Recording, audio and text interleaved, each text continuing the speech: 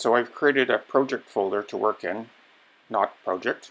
Now what I want to do is find the KnotPlot executable. It'll be on my local disk, program files, KnotPlot.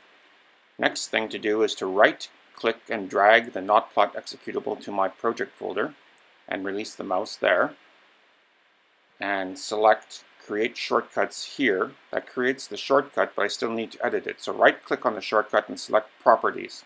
What I want to do is replace what's in start in with the actual full path to my working directory. So click on that and copy it, and then replace what's in the shortcut with the full path to my working directory.